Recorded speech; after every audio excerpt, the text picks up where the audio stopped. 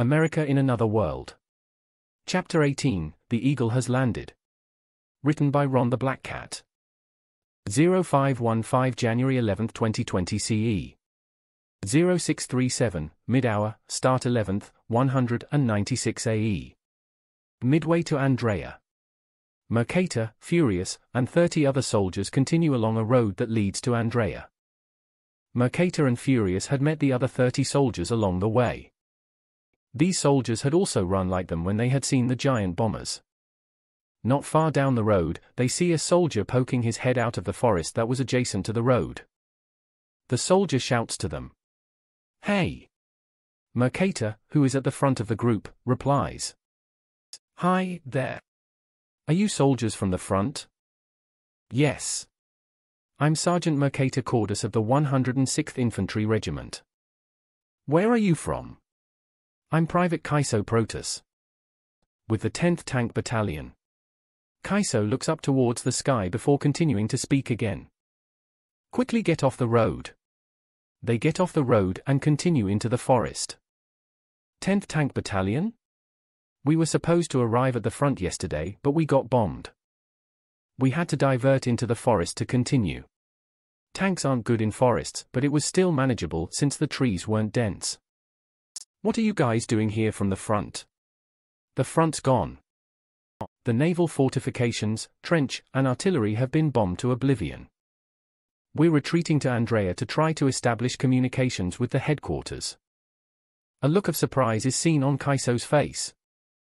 "Is this all the survivors from your sector? I only see about a platoon." Mercator shrugs as they come up to the tanks. "There should be some more."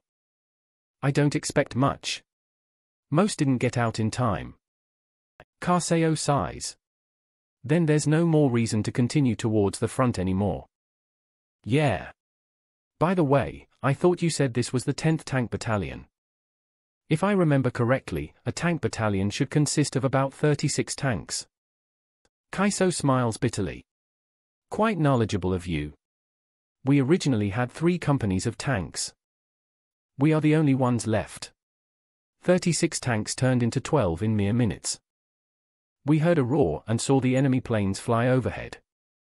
Before we knew it, the 2 companies of our battalion in front of us exploded. Are you still going to continue towards the front? I have to report what you just told me to the commander. I will go find him now." Kaiso quickly runs off and leaves them to follow the Industro IIS. A few minutes later, the tanks stop. Kaiso comes back with a man in an officer uniform. "Which one of you is the leader of this platoon?" Mercator salutes. "I'm just a sergeant, sir. We are just disorganized retreaters. Just trying to establish contact with a superior officer. Since you are an officer, we will follow you." The officer looked at the retreaters before sighing and turning towards Mercator. "I want you to lead them. We're turning back to Andrea.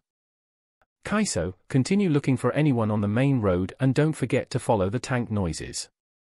"Yes, sir." 0620 January 11, 2020 CE.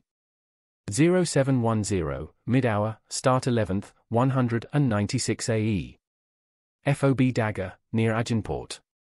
In the command center, there are computers everywhere as men work round the clock. "Sir, we have located the source of the enemy biplanes. They seem to be taking off from these 2 airfields." In his hands is a folder containing a satellite map with red circles drawn on where he is pointing. HM. They are very well camouflaged. That looks very like a part of a forest. We will need to strike those. Keep an eye out for more. A few minutes later. 100 or so miles off the Mac Imperium. 30 Tomahawk cruise missiles launch from Arleigh Burke destroyers and Ticonderoga cruisers. 15 heading in one direction and the other 15 in a different direction. Less than an hour later. Airmen have gathered around in a massive building to listen to their base commander speak. "Listen up, men. These are trying times for our great Imperium. Our pathetic navy has failed us and the Imperium. It's time for the Air Corps to rise. We will not be an embarrassment like the Navy. The Emperor has ordered all of you to be the saviors of our nation. Do not disappoint him.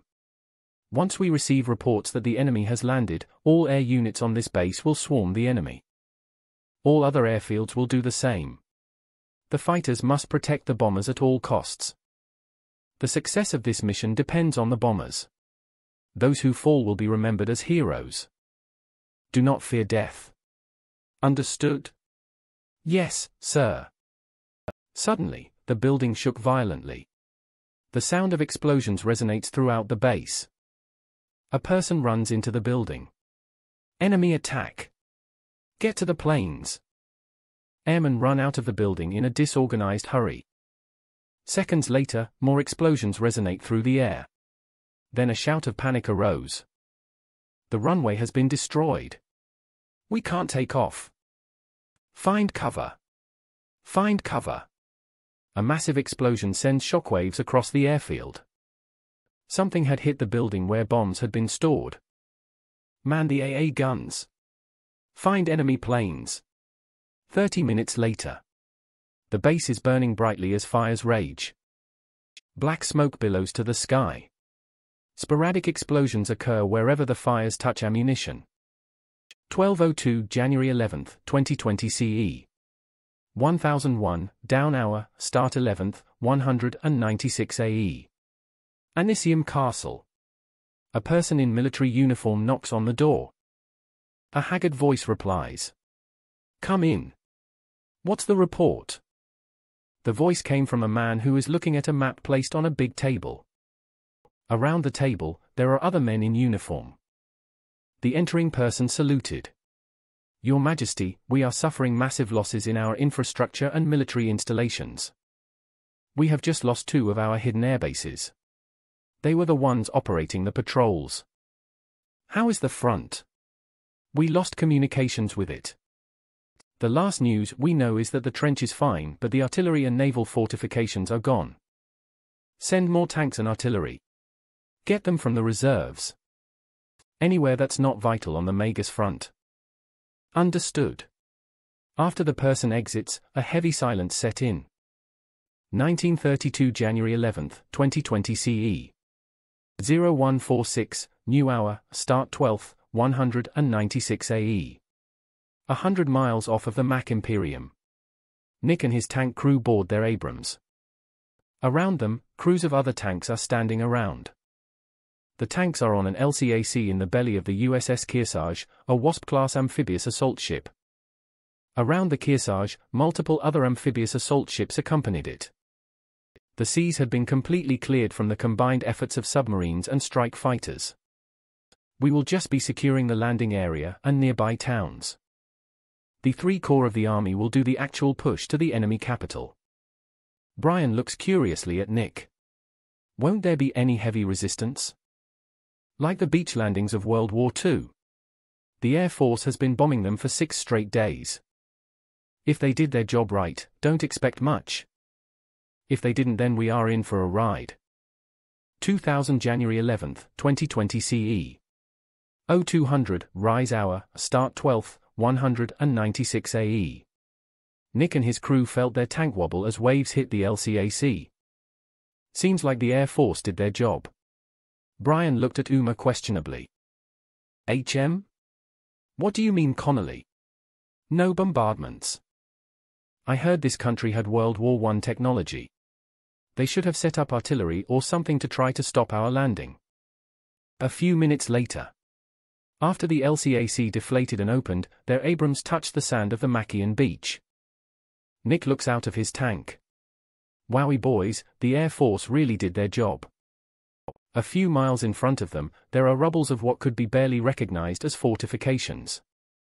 Other tanks start forming up on the beach as more and more LCACs land. AAV-7s come up from the sea and start disgorging Marines. Andrea. Mercator, when do you think they will finally come? I don't know. Haven't you asked that question multiple times already? Well, we're stuck in another trench now. At least it's in a town. Yeah, with no people around. With the arrival of what remained of the 10th Tank Battalion and survivors of the trench, the Machian forces that are in town are 12 tanks and around 100 infantry. Using the telegram, they have been able to establish contact with headquarters and learn that more reinforcements are coming. Of course, the reinforcements were ordered to go to the trenches, but that idea was scrapped when the survivors reported the destruction of the trench line. Headquarters then ordered them to evacuate all civilians inside the town. Most civilians had complained, but they had no actual ability to oppose it. 15 minutes later. Road to Andrea. Why are we advancing so slowly? Can't the lead tank pick this pace up? Connolly, this is a forested place. We have to be careful. Uma Connolly grumbles to that reply. Their platoon of 4 M1A1 Abrams had been tasked with securing a town close to the beaches. 4 other platoons have been ordered to do the same for 4 other towns. These are all the towns within 15 miles of the beach. 2044 January 11, 2020 CE. 0222, mid-hour, start 12th, 196 AE. Andrea. A soldier bursts out of the nearby forest shouting and running towards the officer. Captain! Captain! Enemies, enemies! They are moving slowly down the road. They will be here in minutes. Numbers? I could count many tanks about the size of our industrial ones. Get to your positions, men. We will hold out until our reinforcements arrive. Less than 3 miles away from Andrea. The forested road is quite peaceful. Nothing had disturbed them or tried to stop them. Then the platoon leader came over the headset. All tanks stop. I have a visual of the town. Multiple hostiles. Engaging. The lead tank lurched back a bit after it sent a round flying towards the enemy trench. Hostiles are cleared. We are moving forward. Andrea. Mercator is peeking out of the window of the house. We are so lucky to be repositioned here.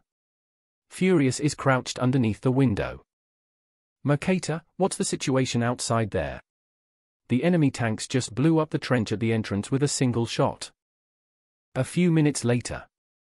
Multiple rounds ping off the sides of the 4 Abrams. Holy cow! Brian shouts in surprise as a couple of shots ping off their tank. Enemy tanks in the forest to the left and right. Alpha 3, Alpha 4, deal with the left. Alpha 2, with me. The lead tank and Nick's tank swing their turrets right to aim at the enemy tanks. Using their thermals, they can see the enemy heat signatures in the forest. I have sights on one. Loaded. Sending. The small enemy light tank explodes in a fiery ball as the M830A1 heat, high-explosive anti-tank, hits it. Back up, back up. Within mere seconds of the start of the tank battle, a third of their forces are already gone. The enemy has seemingly suffered no casualties. Their captain had come up with an ingenious plan to catch the enemy off guard. Instead of putting the tanks in the town to guard it, they can station the tanks inside the forest. This will allow them to launch a surprise ambush while the enemy comes up the road towards the town. Of course, this didn't account for the enemy being invulnerable to their guns. The tank crews in the surviving tanks start to panic. What kind of tank can ricochet multiple shots to its side? It is as if they were trying to shoot through 100 millimeters of solid steel. To them this is ridiculous. Equipped with its classified Chobham armor, the armor all around the Abrams can be comparable to several 100 millimeters of steel.